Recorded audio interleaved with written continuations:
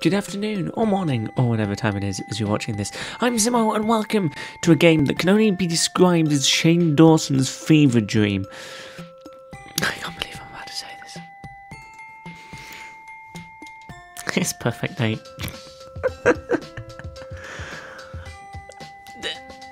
I believe the main premises behind this is we're Shane Dawson, we want to fuck some cats. Look, you got to expect a fair few Shane Dawson jokes. This game is begging for it, okay? I can't believe I'm doing this. Why am I doing this to myself? Enter name. Oh my god, we're actually a person. I just assumed we were going to be another cat. This actually is Shane Dawson's fever dream. That was only a joke. Wow. Fuck. Shan Dawso. No affiliation to Shane.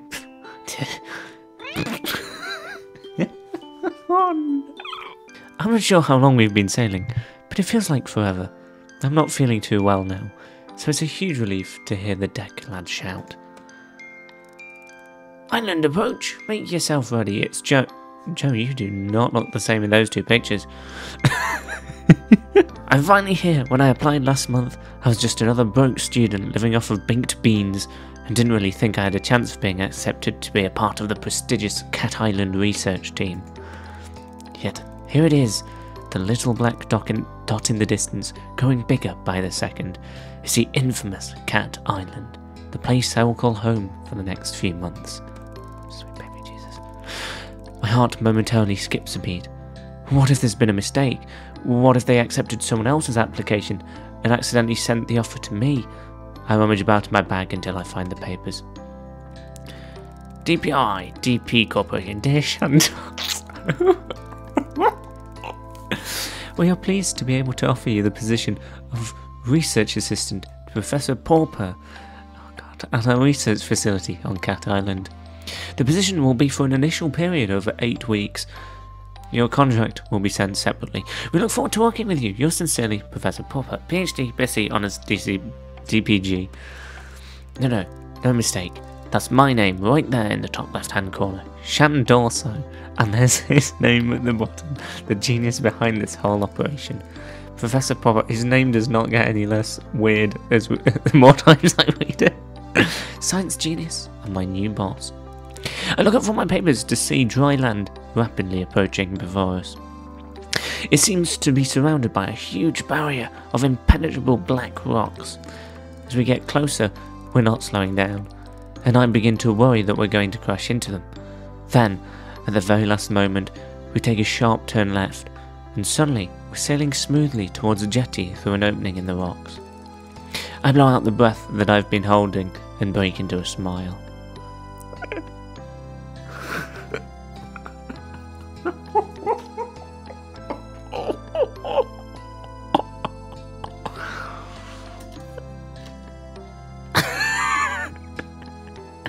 Nicely done, Skipper. The ferryman comes out from behind the steering wheel, ignoring my attempts at camaraderie, and shouts rather brusquely. Oh, fucking hell, they all have such dead expressions in the profile picture. Oh no, I accidentally skipped something. Thank you. I smile weakly at the ferryman and his son, and picked up my bags, ready to disembark. We glide seamlessly up to the wooden jetty, and the son leaps ashore to tie us off. He is greeted by a bulky man in uniform, who I take to be a security officer of some kind. Oh no. Joe. He's definitely lost some weight in this picture. Sir, caught you a mouse. And then he laughs loudly, as though he said the funniest thing he's ever heard. This is very disconcerting. I know those kinds of people. It is disconcerting. The security guard remains surly and turns his attention to me. Let's be having you then. He holds out his large hand, which I assume is an offer to help me off the boat. But as I reach out to take it, he snatches it away, throwing me off balance so that I almost fall over the side. I'm terrible at reading today. Blame it on the lack of sleep, probably that, definitely. Not that I'm borderline illiterate. What a great start. ID card? Oh, I see, of course. I reach in my back pocket and hand over the laminated card I was given on the mainland. Oh no.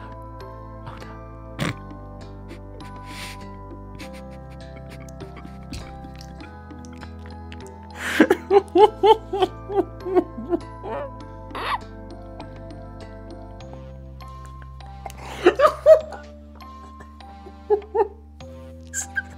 isn't okay.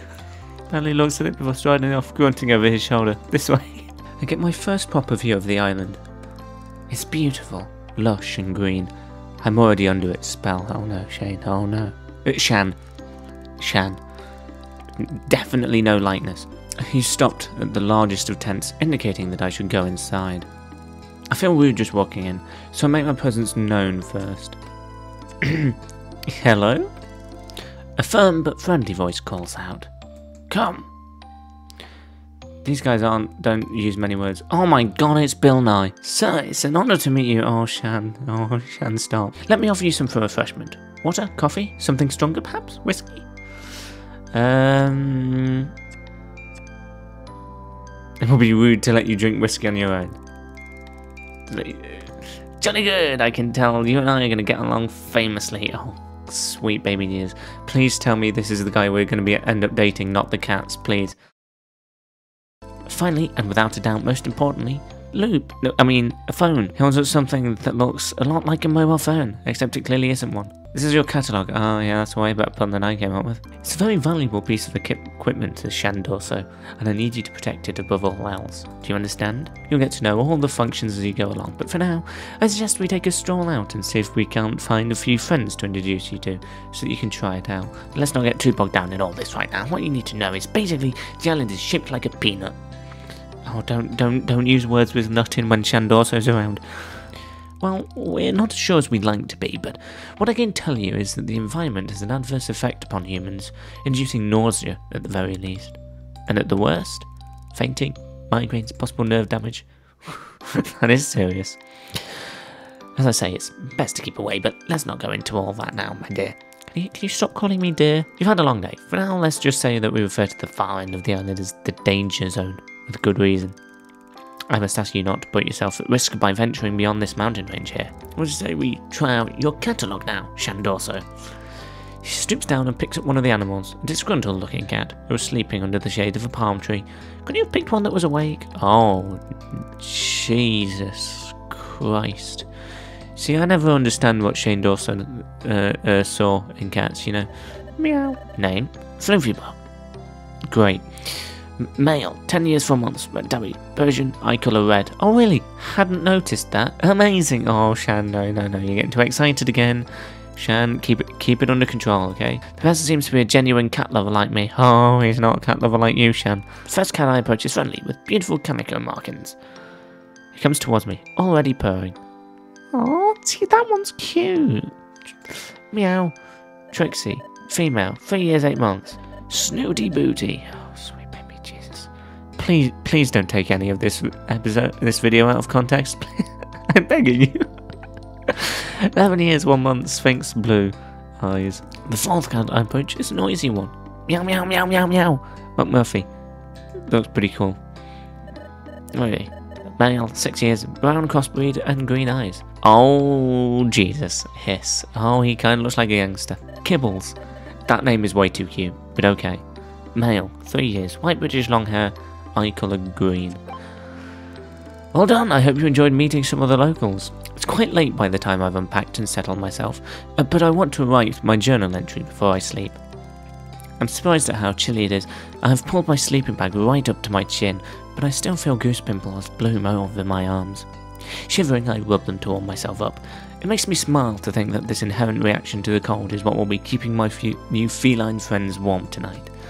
My eyelids close, thinking of cats and the island and the professor. The world around me drifts away as I float into a dream. What? Why did that just say it's beginning? Hold up, rewind. Is this a fucking horror game? What is this game? I don't even know. I'm not sure how long I've been asleep, but I wake with a violent jolt that leaves me sitting bolt upright. It's too dark to say anything, but I hear a rustling and this strange electronic noise, one that, in my sleepy confusion, I can't place right away. Oh, I can place that right away. The catalogue, yes. Acting on instinct, I scramble to my feet and follow the noise out of the tent. I look around me and my fears are confirmed when I catch sight of a pulsing red light getting fainter in the direction of the forest. I snap into action, running as fast as I can. barefoot, dressed in my pyjamas, running at full speed into the forest in the dark of night. I must be crazy. You must be Shan. The words of Professor Purrfect are ringing in my ears. I need you to protect it above all else. My legs are trembling beneath me.